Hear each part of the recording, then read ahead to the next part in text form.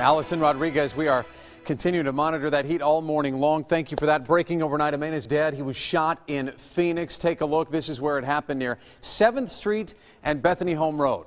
Phoenix police telling us the man was shot in front of a duplex and was transported to the hospital. That is where he later died.